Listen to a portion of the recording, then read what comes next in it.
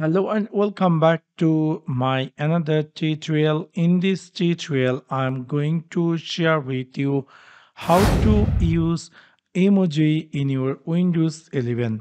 So let's take a look how to do that.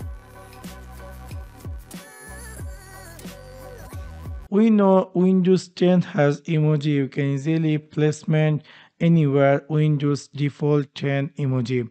Also Windows 11 also has same emoji if you want to use emoji anywhere. For example, let me open Microsoft Word document and then let me choose here a blank document and I want to insert some emoji in here. So what you have to do, you have to click in your keyboard one key plus semicolon and then you're going to see it appear in your emoji. From here you can easily insert any emoji you want, which is really quite interesting.